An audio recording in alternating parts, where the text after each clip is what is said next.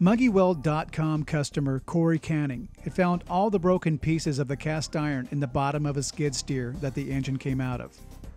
Many people have said goodbye to an engine in this shape, but Cory was thinking outside the box when he aspired to weld this 1989 Continental diesel block.